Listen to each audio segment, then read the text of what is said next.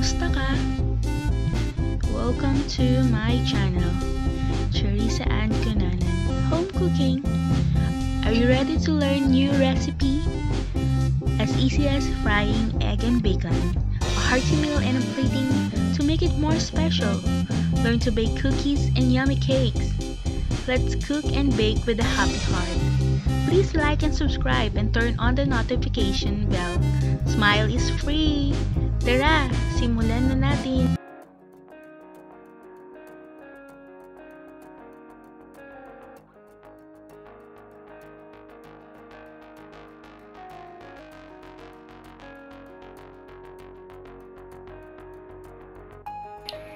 Here's the ingredients that we will be using in making a turon with a twist.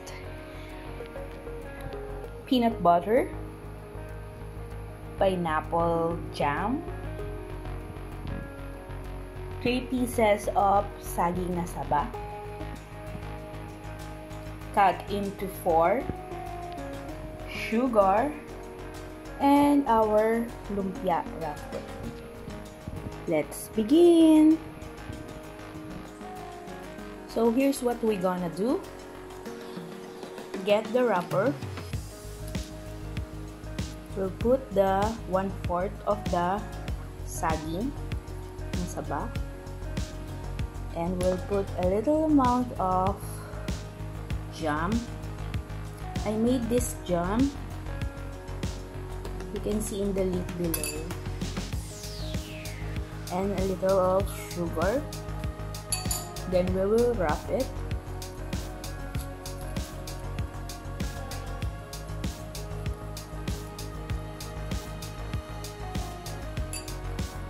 Okay.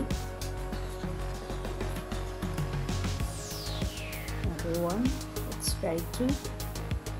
Okay. So we'll put again the pineapple jam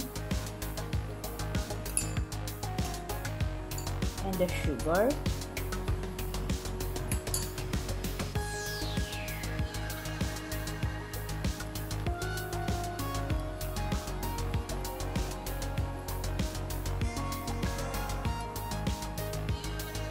Let's wrap it around.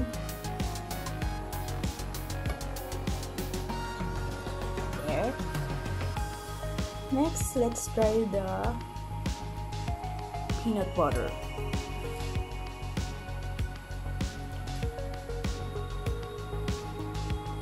So same procedure. Let's get the nice butter. So let's get the banana again. And this time we will use peanut butter, any kind of peanut butter.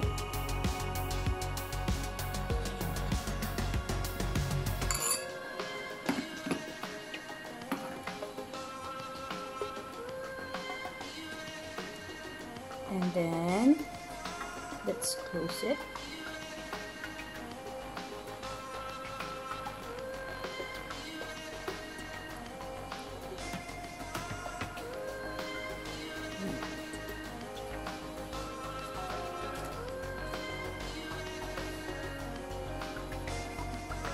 Next,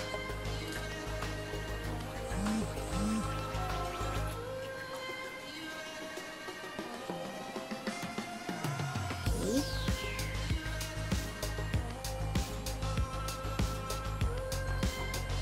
And let's put the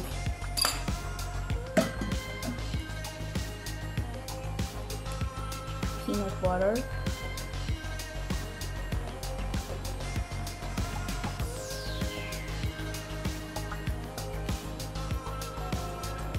For the traditional, we will just use the sugar and then we will wrap it around. But this time, we do a twist.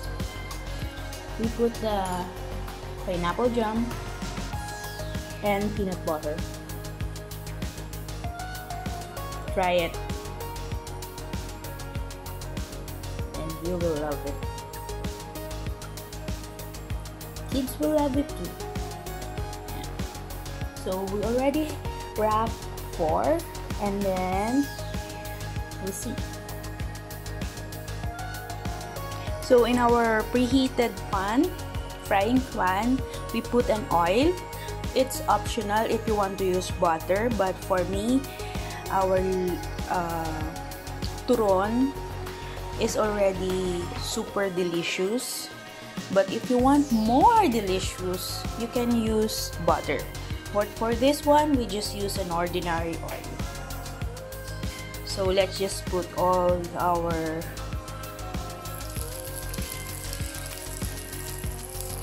peanut butter.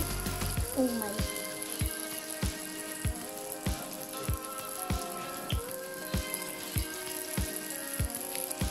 And our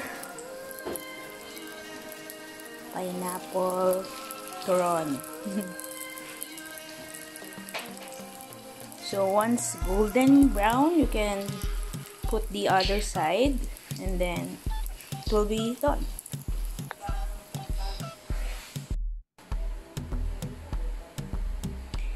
Here's our turon.